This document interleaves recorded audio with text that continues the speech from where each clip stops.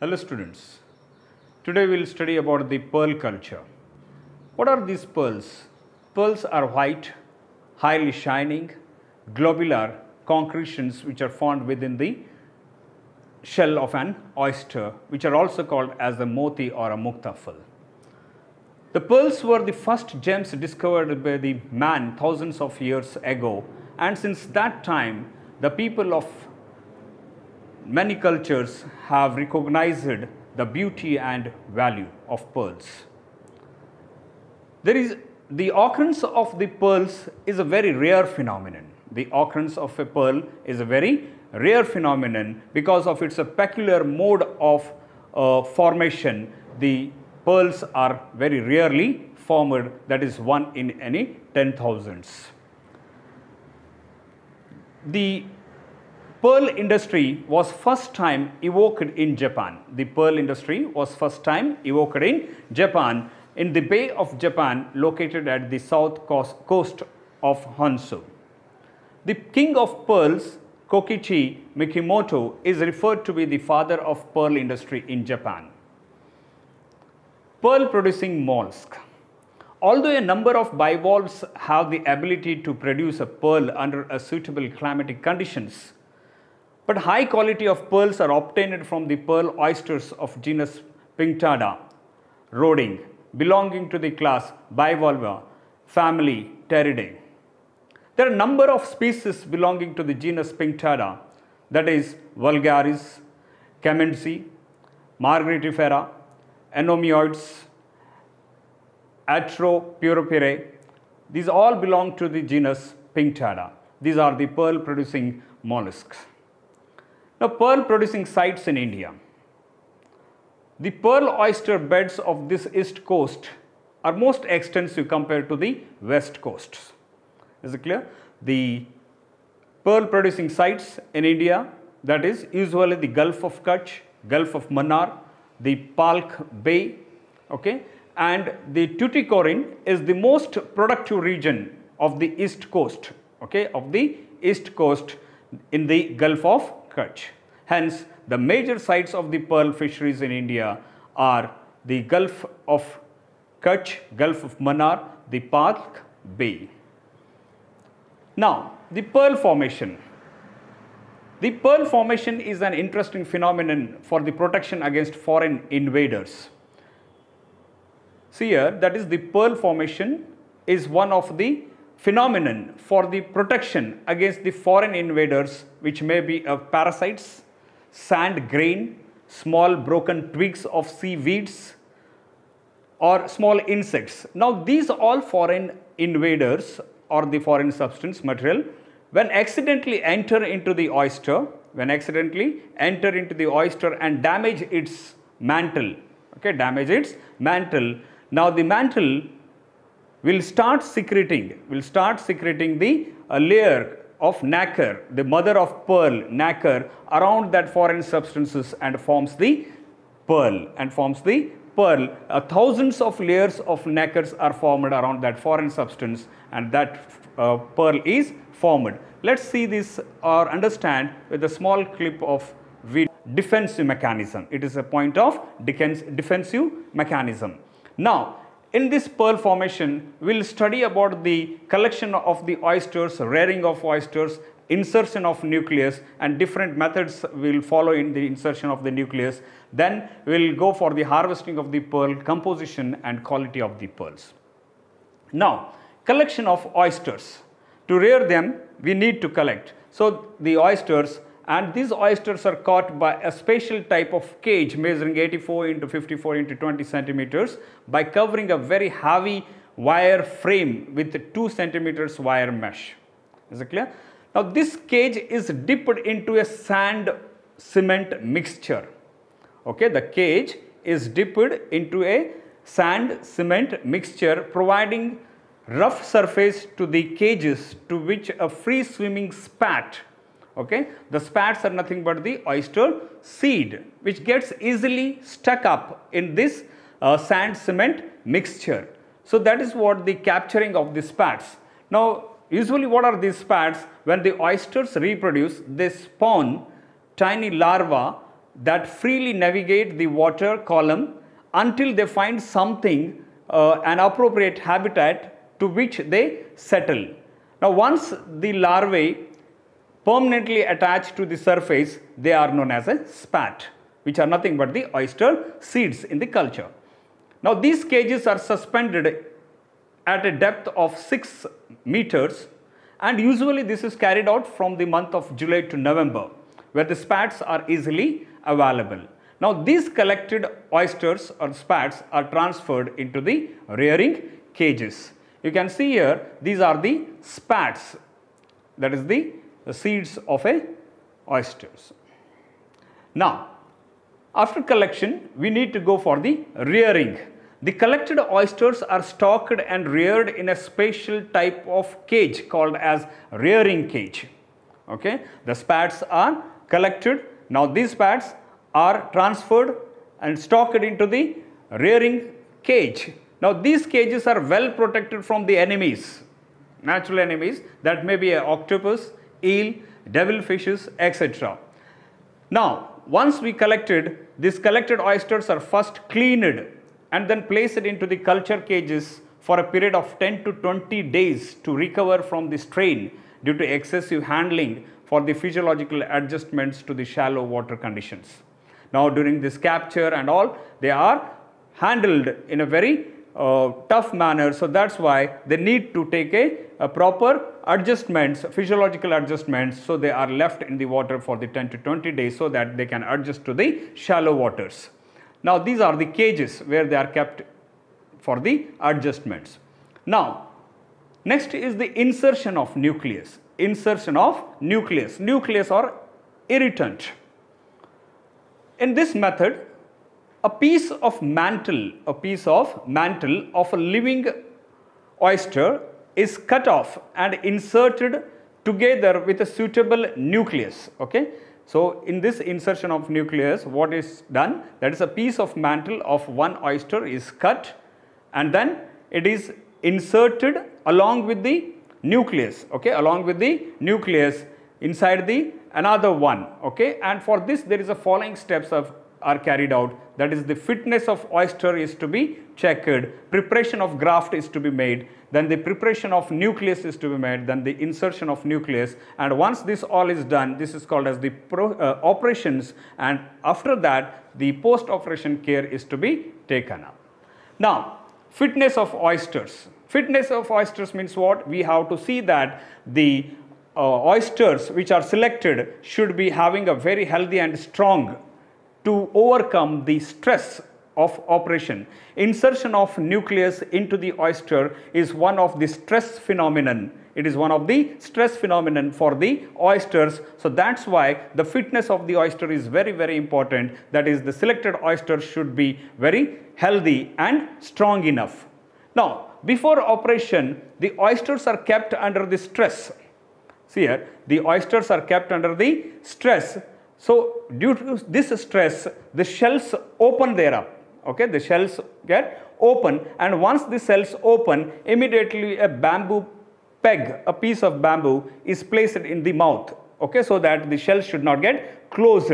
So, this also will try to understand with a small video clip. See here, now this after the kept for the suffocation, due to suffocation they will open, and as soon as they have opened it, that is the small bamboo peg is placed so that the mouth should not be closed immediately. So, that is the preparation. Now, once we have prepared it for this, then the graft tissue is to be made. Okay, graft tissue is to be made. What is graft? A piece of tissue which is inserted inside the mantle. Okay, a piece of tissue which is inserted inside the mantle is called as graft tissue. It is to be prepared. Now, which is measuring from about 7 to 0.75 centimeters, is cut from the edges. Okay, is cut from the edges by the sharp knife. We will learn this by the small video clip. See here, that is, a piece of mantle is cut from the one oyster, then it is to be cleaned, sponged, again cleaned, and then it is cut transversely. Okay, we have to cut it transversely with a sharp knife. Once we cut with the sharp knife transversely, we have to make a small pieces or square pieces. Okay. Now what we have to do, once we have the ready, that is called as the graft. Now the graft is to be placed. Okay, the graft is to be placed in the mantle. See here, that is the now the one which we had cut in the last slide. Now we are placing it in the mantle. Now once it is placed, that is called as the grafting. It will form the bed for the placing the nucleus. Okay, so this graft tissue forms the bed for the insertion of a nucleus. Now that is preparation of the nucleus. What is the nucleus? I told any small particle which functions as a nucleus to initiate the pearl formation. Okay, any small particle, okay, may function as a nucleus which initiates the formation of pearl. I told in natural phenomenon, it may be a foreign substance, it may be a sand particle, it may be an insect, anything which will start the formation of a pearl. Okay, as a defensive mechanism. Here in the culture method, we are collecting the something, a substance which will form a nucleus or which will stimulate the formation of a pearl. Now usually here in the culture, that is the calcareous nucleus is preferred. A preferable is what? The calcareous nucleus, because the deposition of nacre was found to be more, because the deposition of nacre is found to be more on calcareous nucleus. Is it clear? Now once this is prepared, the nucleus is prepared, here we are preparing the calcareous nucleus. It is to be inserted. That is called as the insertion of nucleus. For insertion of nucleus, oysters are fixed in a desk clamp. Okay, the oysters are fixed in a desk clamp. The position of the right valve facing upward like this, okay, facing that upward, so that it is should be open and you can place it the graft on the graft the nucleus. So that incision should be made and that should be placed like that. Now suddenly one graft tissue piece is placed into the channel. We have seen, we have in the preparation of the graft, we have seen that we have taken the mantle piece, then we have cut transversely and the small pieces, then one piece is placed, okay, in the mantle, in the mass, okay, so that is called as the graft. Now there we have to place quickly the another nucleus, that we'll see here, that is insertion. Now see here, by this video clip, it has been clamped here upward, making upward. Now the graft has been placed earlier. On that graft, we are placing the nucleus now. Okay, on that graft, the nucleus is placed. Okay, that is called as the insertion of nucleus. The graft is prepared, the graft after preparation, that is the graft is placed into the oyster. On that graft, now we are keeping up the nucleus, that is called as the insertion of nucleus. Is it clear? Now, the nucleus is inserted. That is all called as the operations. Okay, that is also called as the operation.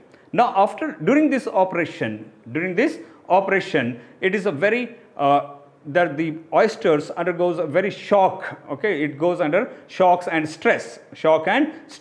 So these oysters are now collected and made to float. Okay, and made to float in the rafts to a depth of 2 to 3 meters. For the 6 to 7 days and is known as recovery period.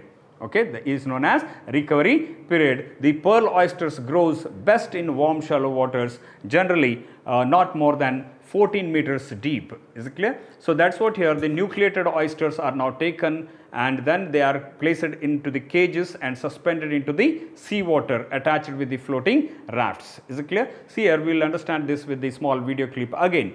That is, now these are the nucleated oysters. Now the nucleated oysters are taken into the cages and they are made to float into the water. Okay, float into the water. Now as during the operation they have undergone the stress, so now this is called as the recovery period and that is the post-operation care. Harvesting.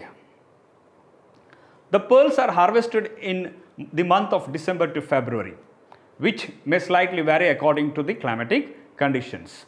Now after the completion of 3 years of insertion of nucleus into the pearl oysters, the pearl is formed or the pearl is harvested. That is, after the completion of 3 years of the insertion of nucleus, pearl oysters are harvested from the sea and the pearls are taken out from the shell. This is what the harvesting video clip, we can understand that it is clamped, the oyster is clamped upward, then the pearl is taken out. Okay. Then once the pearl is taken out, we are introducing another nucleus in that. Okay. We are introducing the nucleus, that is the harvesting of a pearls. Usually the harvesting of the pearls is carried out in the month of December to February. That is after the 3 years of insertion of nucleus. 3 years of insertion of nucleus, that is harvesting. Now, what is the composition of the pearl? The pearl is composed of water, organic matter, calcium carbonate, residues and carbonates, So that's what the water 2 to 4%, organic matter 3.5 to 5.9%, calcium carbonate 9%, whereas residues 0.1 to 0.8% and carbonate is 90%. Okay, carbonates are the 90%, calcium carbonates. Now, quality of pearl. The pearls are obtained with the variable shapes and sizes. See here, the shape and size of the pearl depends upon the shape and size of the nucleus. Okay, nucleus. So they may be white, cream, red or pink red in color.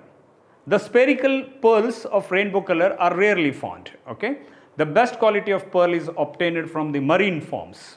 Okay, the marine oysters, freshwater oysters, but it is said that the marine oysters have the more value compared to the freshwater oysters. That is, pearl obtained from the freshwater bivalves are not as valuable as those obtained from the marine oysters. Is it clear? So, with this we have completed the pearl culture. Okay, pearl culture. In this pearl culture, we know that we should collect the oysters in the form of spats. Then we have to prepare them for the operations by making a graft. Then once we make a graft, then we have to introduce the graft, and then on the graft we have to place the nucleus, and that is called that the graft will form the bed for that nucleus. Nucleus is any substance which stimulates the formation of a pearl. Is it clear? Then once it is there, then we have to place these all nucleated oysters suspended in the water so that they can feel the relief, okay, from the operation. And once they feel relief, now after the 3 years of this insertion of nucleus, the pearls are harvested from the oysters. The pearls are of having a different size and shapes and different market values based on the marine forms and the freshwater forms. Usually the marine forms of pearls are the most valuable in market compared to the freshwater. Hope you have understood the complete concept of pearl culture, and as per this one syllabus also we have covered the pearl culture.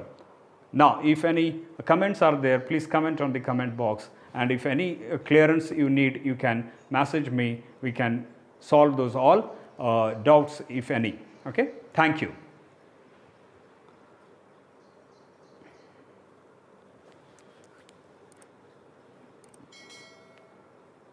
Thank you.